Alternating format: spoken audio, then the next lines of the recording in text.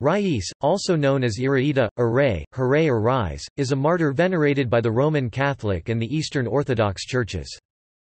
According to one account, she was the daughter of a Christian priest living in Alexandria, Egypt. At age 12, she was sent to live in a women's monastery at Taman. One day in 303 AD, during a time of widespread persecution of Christians during the reign of the Roman Emperor Diocletian, she went to a well to draw water with other nuns. On the way, they saw a ship with a group of nuns, monks, and other Christians in chains, being abused by Lucianos.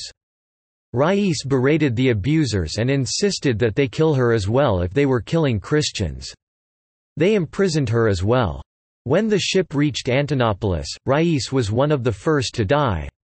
When Lucianos yelled, "I spit upon the Christian God," Rais objected, stepped up and spat in the tyrant's face. Lucianos ordered the girl to be tortured and beheaded. Notes